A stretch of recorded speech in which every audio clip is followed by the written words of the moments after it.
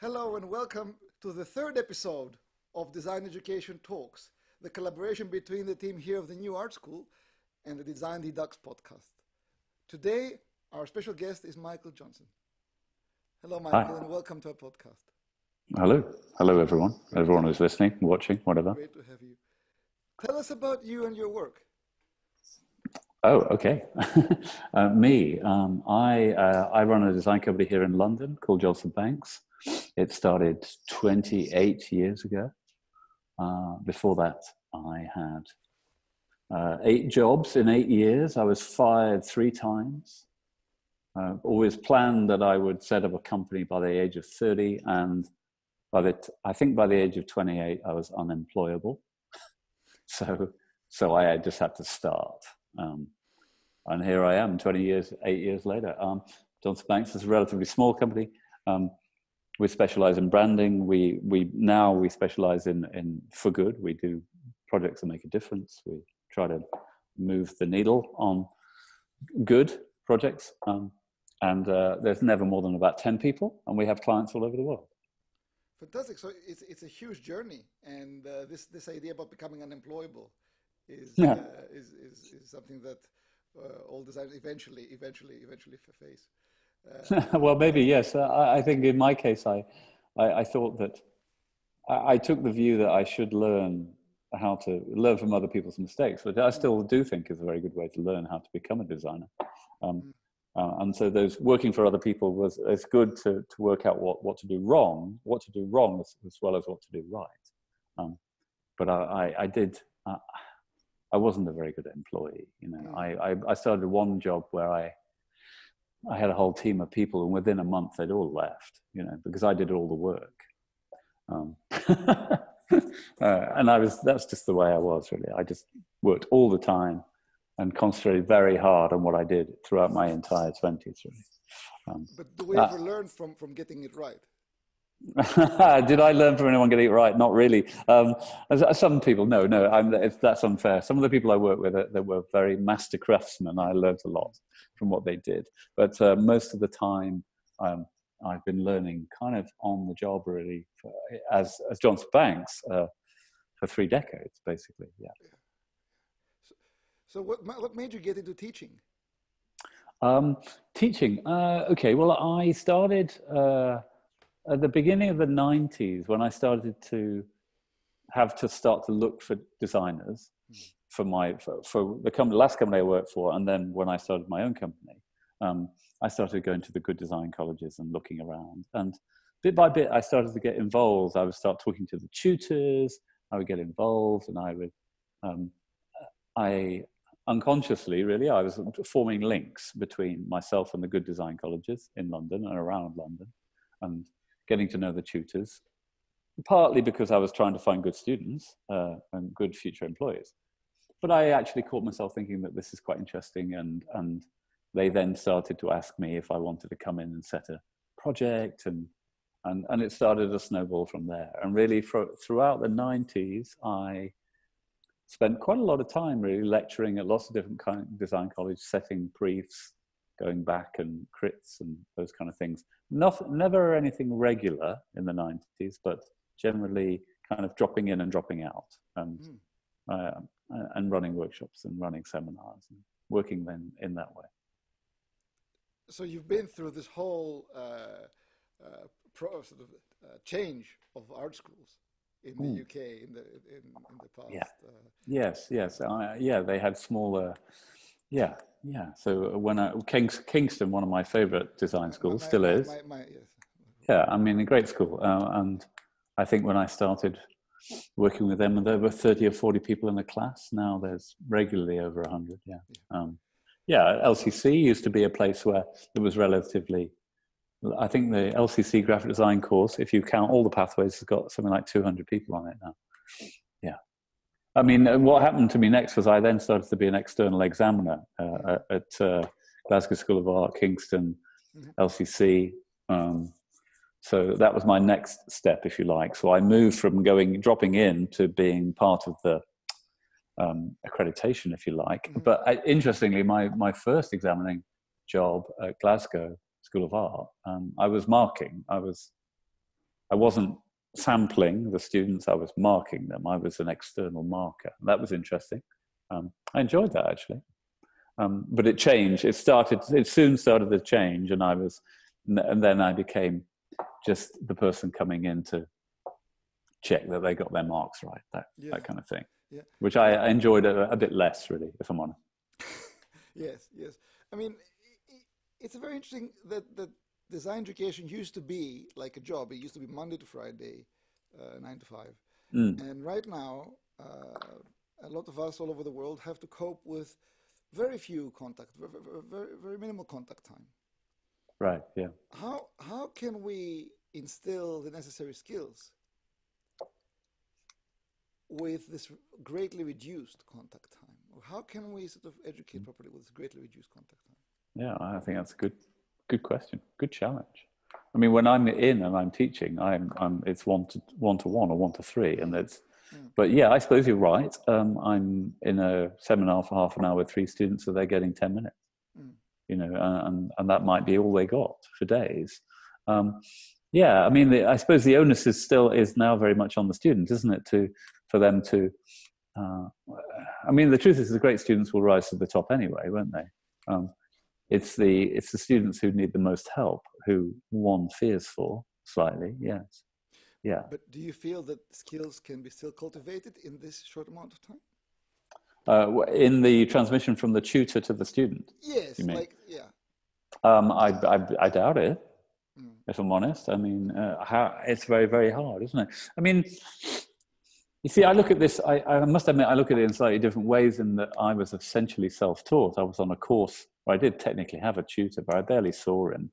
And I think I was a guinea pig on a course to do visual art and marketing, and I decided what I did and ran my own projects and kind of just got on with it, really. So my experience of design education is very different to most people's. So the complete reverse, if you like, of 250 people arriving for a crit on one day and, you know, juggling with their USB sticks, or, you know, the PDF doesn't work, sir, and all that kind of thing. You know, it's like, so mine's very different. I suppose I'm mentioning it because I just dealt with it. You know, I just thought, this is not an ideal situation. There were 4 books on graphic design in the library. I just got on with it, you know, and there is part of me that thinks, well, come on, guys, just get on with it. You know, it's not rocket science. You know, there's a lot of books now. There's a huge internet to help you. You know, come on, let's go. And my biggest beef actually is just trying to get the art schools to realize what it is that is actually done out here in my side, if you like, in my world. So in the branding world, it's very, very difficult because people just simply don't understand it. You know? Yes. So do you think that the gap between the real world and education, is that sort of getting bigger? I think it might be. I sense it is, yes, because I don't want to be that guy who sort of says, oh, for God's sake, personal projects, what's going on? Because, you know, I'm a big fan of a research or a personal project with the best of them. But what is really tricky is the jump out of self-expression, if you like, into doing a branding project for a climate change conference, let's say. I'm just picking an example of something we've just done. Now, that's a big jump for people, and how to deal with that and how to cope with it. We might have people here who for 2-3 years are just at sea, really, if they come straight out of college. Now, I don't want to... I guess the inference of that is that I'm suggesting that they teach people how to be more realistic. I'm not really. I'm just thinking it might be an idea if design schools were just a bit more together about it. Because go into most design schools now, and if you say, oh, I'll come in and teach a branding module, they'll go, okay, yeah, great. Well, oh, no, we've already done that because we did a logo project last term. And you go, well, no, that's not what I meant. I said a branding project. I didn't say, you know, design yours. And there's still one design college, his name will remain nameless, whose branding project is to design their own monogram. Each student designs a thing for their letterhead, and that's their branding module, you know. And it's like, oh, okay, you know.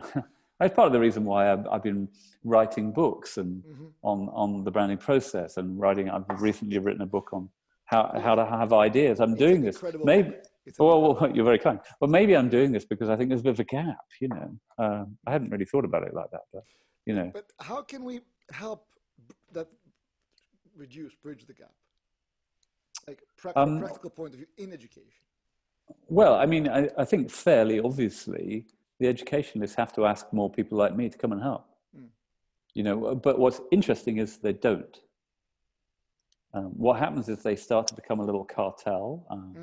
So I've noticed over the last decade or so that the external examiners now tend to be from within education rather than from without. Yeah, that's because the educationalists understand the process, understand how sampling works, understand that really they're there to check where the bands are and to have a nice little jolly and get 400 quid in their pocket. Now, to the practitioners, it has got a little less interesting. Yes, that's fair, but we're not being asked anymore.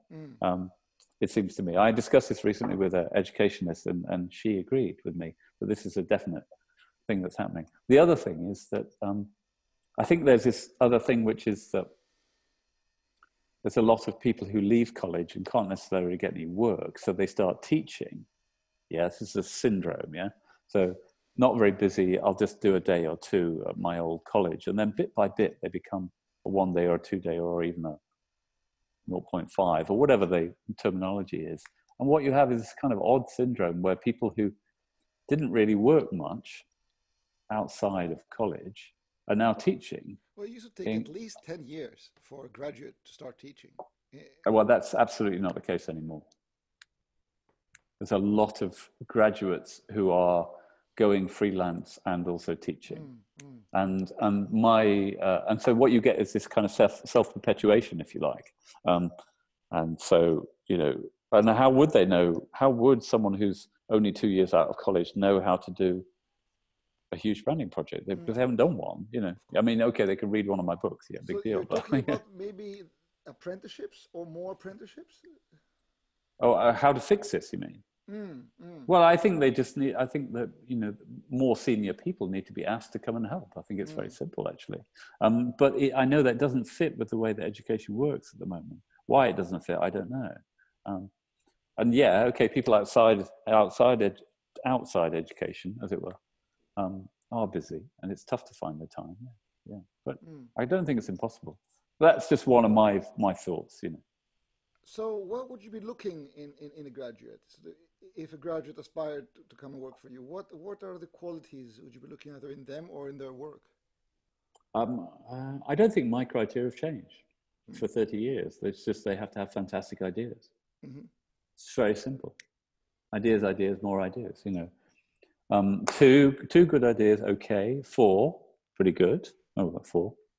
If they've got 6 great, amazing ideas in their portfolio, they get hired.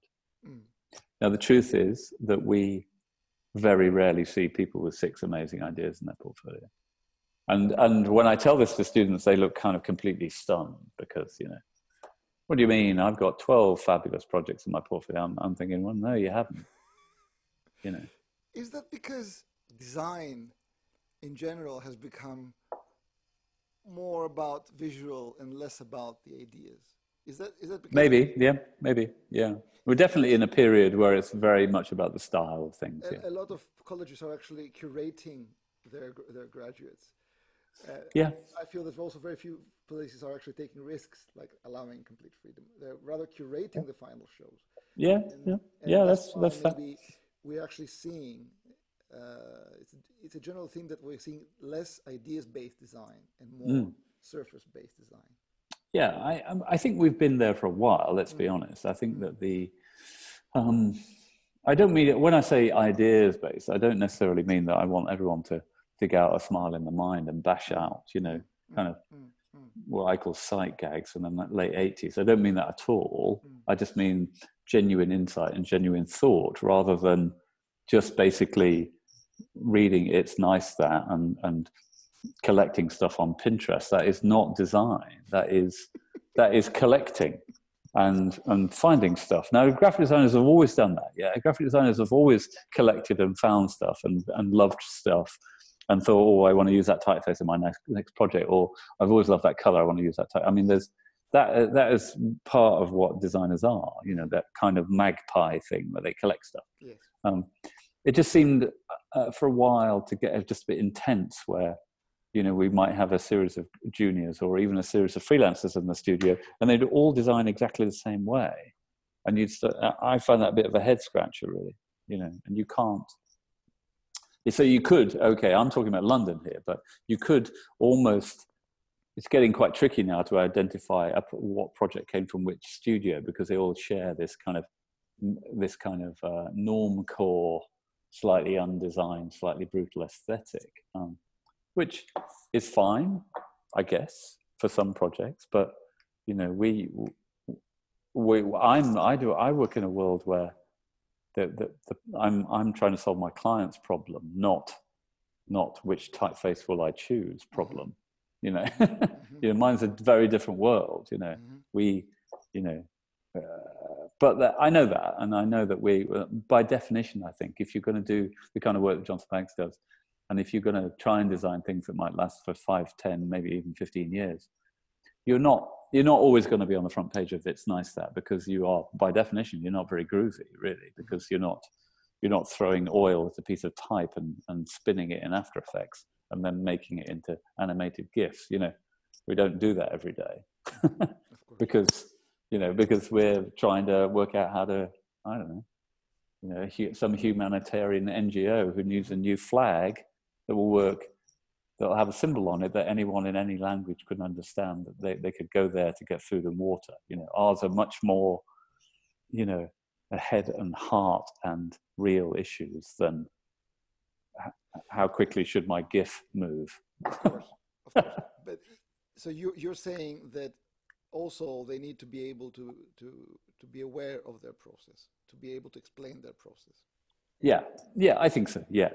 And so I know this sounds a bit clear, but I think we're just trying to find people who are doing interesting visual and verbal work, very important for me, to be able to balance the visual and the verbal, to understand the branding process, even if they don't really understand it, but they have some awareness of what it means. In our case as well, in my particular case, most of our clients are ethical, and so, you know, we're starting to attract and retain a design team who are purpose-driven. They want to come here and they want to do work that will, it may not change the world completely, but certainly we feel like we're helping, you know, rather than, I don't know, just launching a new car or something like that, you know. So so all of those things make my requirements different, of course, you know, and I'm aware of that. Tell us about the work you're currently doing. Okay. We're doing a big project for the UN Climate Conference here in the UK later in the year. We're doing a biodiversity. Oh, hello. You left me. Hello. You still there? We're doing a big project for on biodiversity for a museum here. We're doing a music academy. When I say doing, we're rebranding. We're also doing the Royal Institution of British Architects. We're doing these very big, I suppose, institutional projects at the moment. At the same time, we're also trying to do more work with startups. We're doing a kind of fintech startup. We've been doing a couple of vegan and vegetarian startups. So we're trying to kind of broaden slightly, because for a while there we were only doing NGOs, and I love working for NGOs, but it can get a bit, you're in a kind of like a corridor, really. And so we've been trying to broaden into education. We did a big project for Cambridge University a couple of years ago that has opened doors for us, and we're trying to do more things in philanthropy. So education, philanthropy, cultural work, we've always done that. And now we're starting to do things in the kind of green and climate space, but proper projects, not just kind of diddling about projects, you know. So yeah, so it's a really interesting mix of stuff at the moment.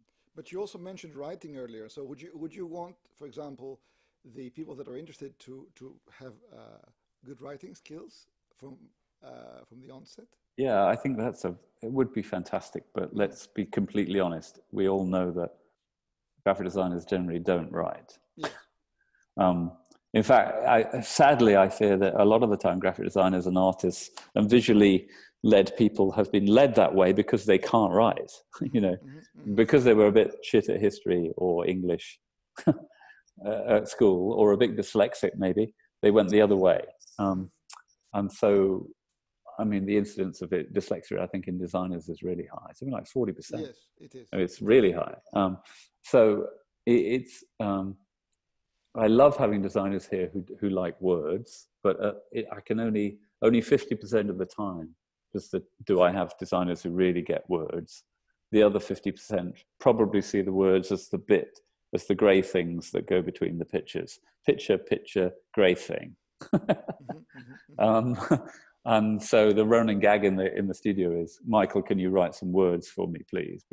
So I will effectively be the in-house copywriter. Now, that's not saying that all the designers are like that. And I usually have at least one, sometimes two, who are really into words. And they're using the words and the pictures to communicate equally, which to me is a no-brainer, but you'd be amazed. Yeah. You'd genuinely be amazed at how few designers see it that way. So what would you advise for students, graduates to do more of in that direction? In that area? Oh, in terms of writing, you mean? In general, like what would you want them to do more of? Well, I think that a lot of the time, I think the penny is finally dropping with clients, that the words that organizations use and the messages and the way that they are positioned and their brand narrative, I'm using these words deliberately, all of these words are really useful, and you can communicate as much with the words around the brand as you can with the pictures. Okay, that penny has dropped out there in the brand world. It has not dropped in colleges. And so branding briefs, if they're set, are still about the pictures and the logos and the livery on the aeroplane and all that kind of stuff. Now, so I think any aspiring brand designer could really help themselves by reading books on copy. Not that there are very many, but studying old advertising books. That's how I got into it, actually. The kind of classic advertising period of 60s and 70s, both US and UK. There were some really fabulous examples of how words were integral to the communication. Of course, advertising now has kind of dumped copy as well, interestingly, but that's their problem, not mine. But yes. Maybe they'll come back to it. So, I mean, to an aspiring graduate, who wants to do the kind of things that we do, let's say you wanted to get a job at Johnson Banks, it would be really helpful if you had a sense of the way that words work and the way that words communicate. You only need to look at a project like Dear World Yours Cambridge, which is this Cambridge project we've been doing.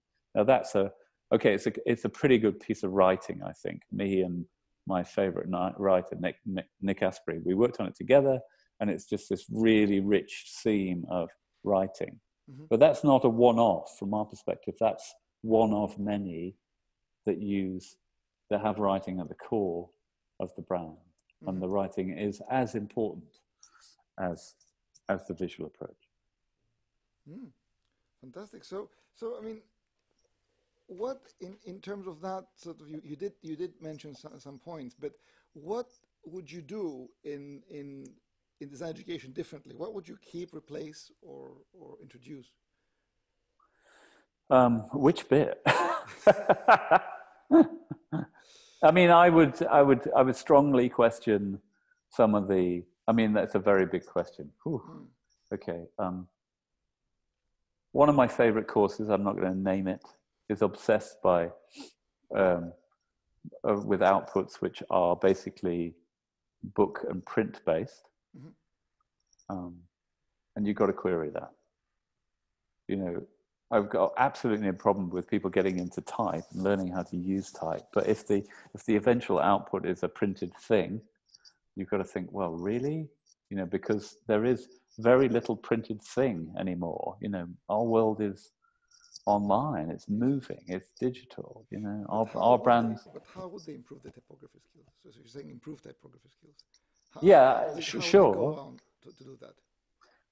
Yeah, you're right. I mean, that's an open question, I think, which is, okay, if you're going to teach students how to get into typography and you're not going to give them a book or a short run book as an output, then how do they do it? Yeah, I'm just thinking of things which I would do better. I would definitely, in slightly selfishly, try and encourage a broader understanding of branding. I would definitely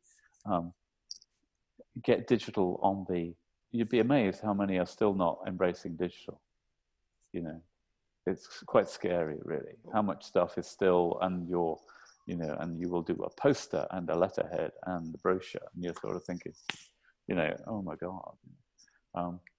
Now, I guess it's understandable, but it's not realistic.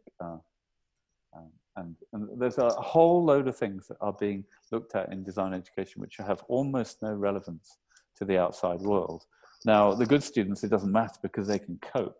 And as we know, there's always 10 or 15% at the top who are brilliant anyway. It doesn't really matter on the good courses. But I guess the bit in the middle, those are the ones I worry about, really, because they're not really getting what they need, I don't think. So you're saying to address the dialogue between digital and analog, to address it more intensely. Yeah. I think so, yeah. But I mean, those are all things driven by me and my requirements as a guy running a company. However, there's another side of me that says that's all very well, Michael, but what about freedom? What about expression? What about just fucking go for it? And I'm a big fan of that as well, So I love to see when students come and see me and their entire portfolio is just made up of student briefs set by outside organizations like D&AD and RSA. Okay, it's useful to see one or two, but it's not useful to see the whole thing crammed with that, because I want to see ideas. I want to see what voice they have. I want to see what they are made of.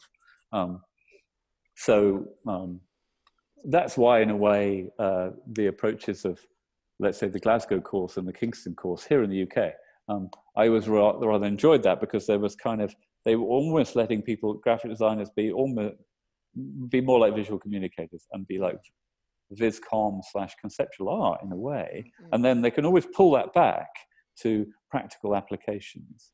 We're also seeing students navigate more towards conceptual art, since they find that there's the pool of viscom is a little bit dry, and they're looking for inspiration into more abstract expressions. Yeah. And so I know this sounds a bit. I suppose what I'm looking for is people who can do both, who can flip from viscom kind of conceptual stuff into, okay, how would we make this work in the real world? And just a little bit more knowledge about the real world would really help me, without killing their love of big ideas and so that's a tough brief, and I know that's hard to deliver that. What about the lack of skills? Because sometimes there's also an over-reliance on the digital. Yeah. What about the lack of, for example, drawing? It seems courses are doing less and less of it. Yeah. How that impacts on the portfolio. Yeah, I think that.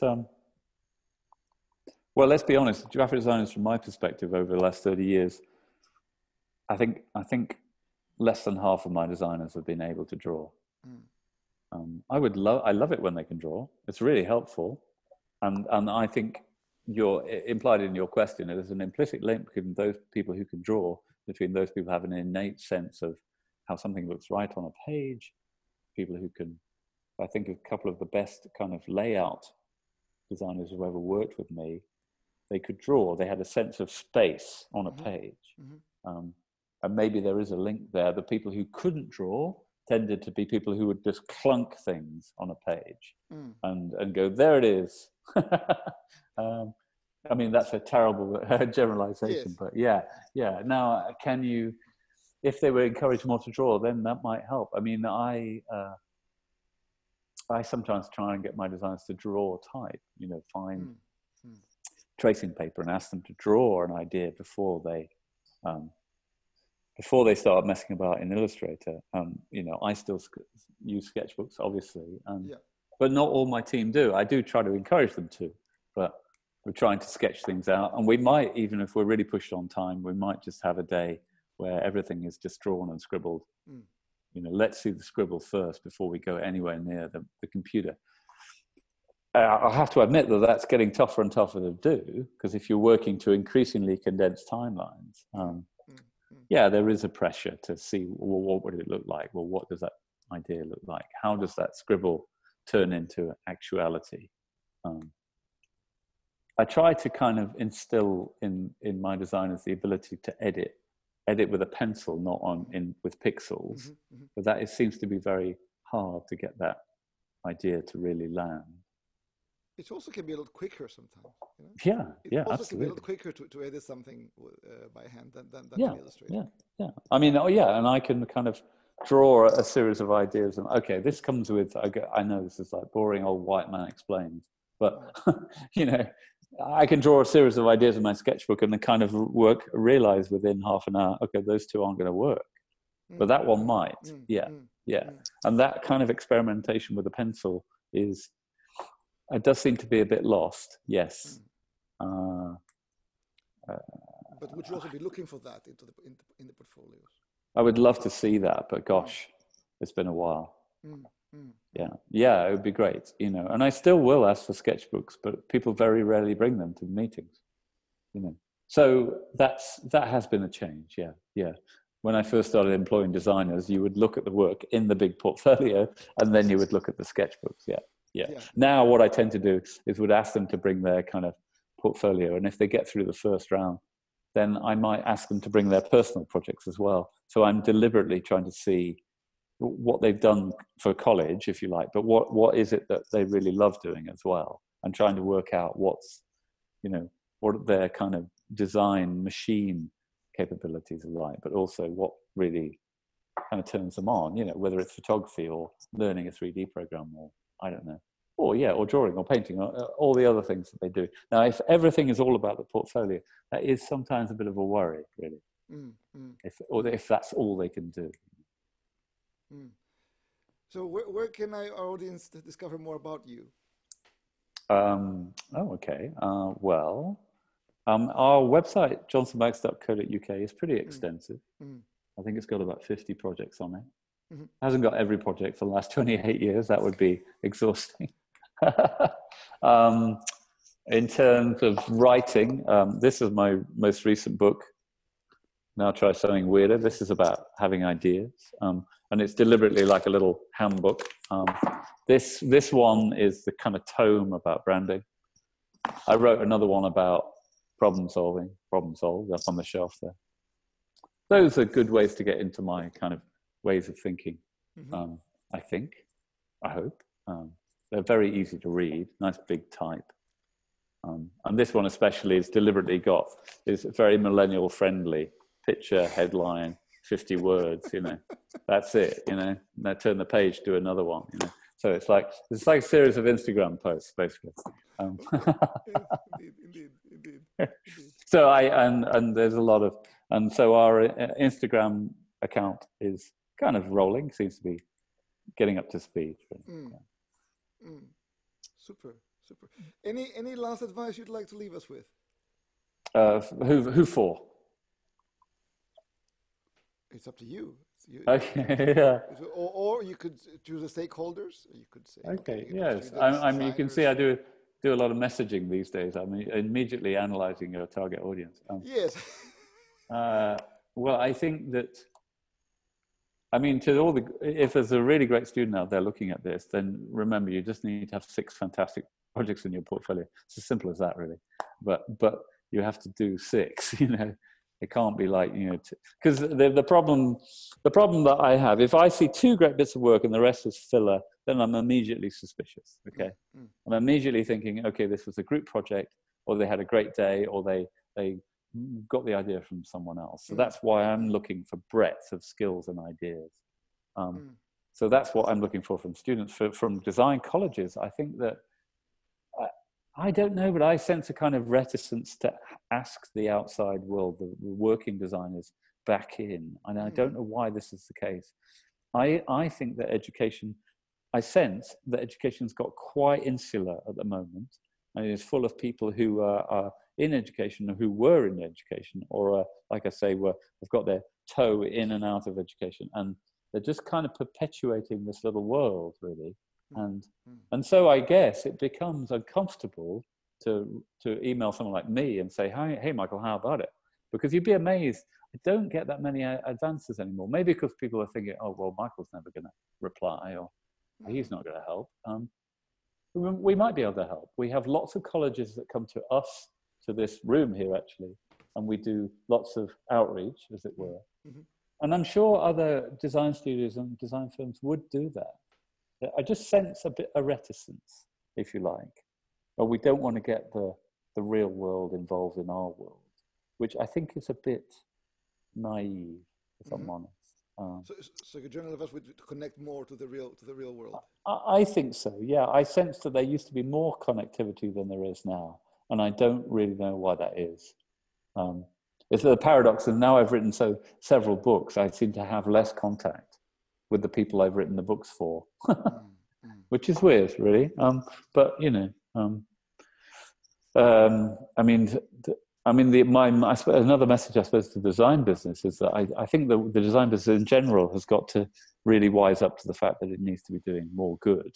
It needs to be, it can't just talk about being purpose-driven to its clients and not be purpose-driven itself. Yeah, you can't tell your client to be green and then go off and do an ad for a car.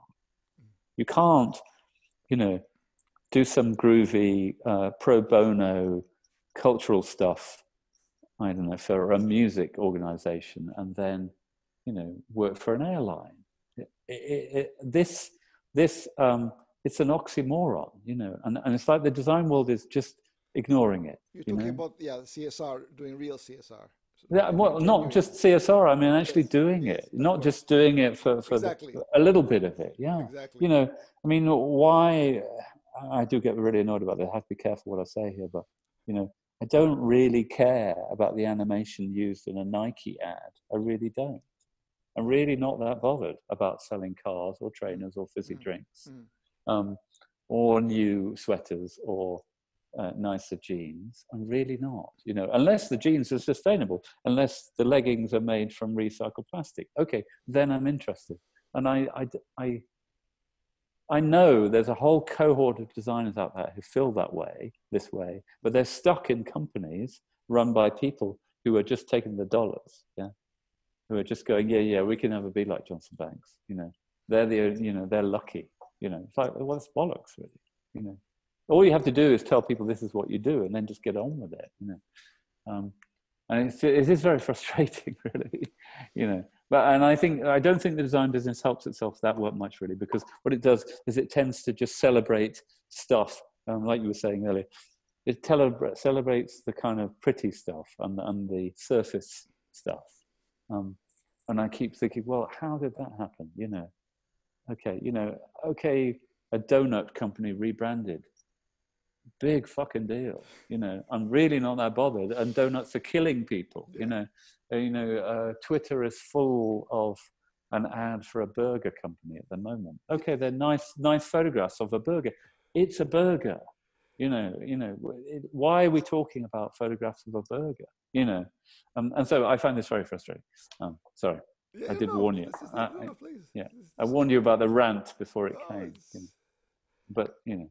So eventually the world is going to wake up, but I think the design business is sort of got its head in the sand about this at the moment. And you mentioned CSR; they're sort of treating the occasional charity or cultural project as their CSR. You know, well, we've done some good. Now let's go back to the 80% that isn't good, but we don't tell anybody about, but pays the bills. You know, it's like, you know, really. Yeah. Brilliant. Okay. Brilliant. Well, that was very useful. Thank you so much. Okay, my pleasure. And we're looking forward to also seeing you in our conference in this November. Yes, if I can make it, that'd be great. In Valencia. Yeah. Okay. Super. Thanks so much. Great. Thanks very much. All right.